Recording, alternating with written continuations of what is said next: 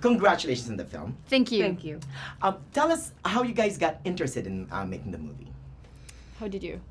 I read the script and then I auditioned for it.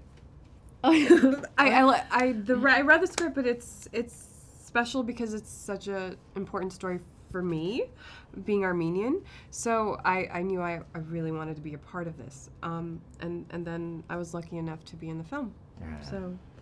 It was a bit unreal for me. I was on a road trip in Iceland with my boyfriend, and I received a call from my French agent saying that Terry George wanted to do a Skype with me to talk about his upcoming project with Christian Bale and Oscar Isaac about the First World War movie, and it was just like, yeah, you're kidding me, that's not true.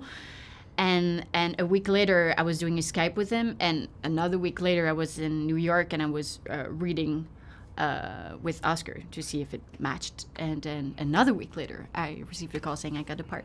Wow. What was the bulk of what you and Terry George talked about over Skype initially?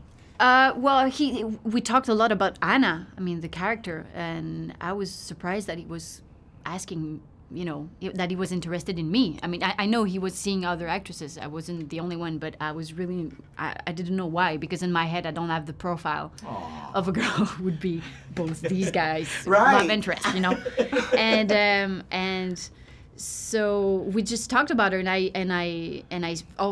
and I felt she was also almost too perfect on the page, because, you know, it's just this artist, and then she goes back to Armenia to go back to her roots, and then she takes care of orphans, right, and yeah. it's just like, oh God, it's just where's her, you know, dark sides? I want to understand this woman. She's not real.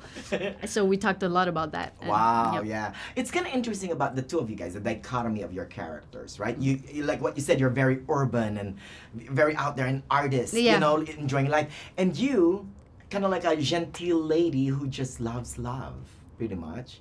Very Yeah, romantic. I guess, yeah, that's a good way to put it. I would say she's very much the opposite in a lot of ways from Anna, because she's traditional in all of the senses, and in all the kind of the beautiful elements of being an Armenian traditional woman. Yeah.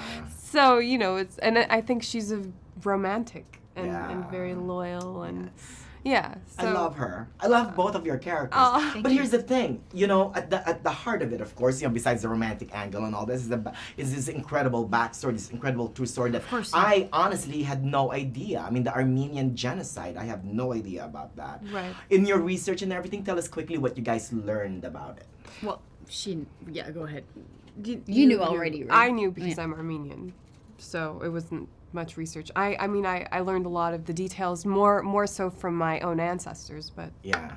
And for me, it was just, you know, seeing documentations and documentaries and reading about it and talking a lot with Terry, who was really well informed, and Yeah.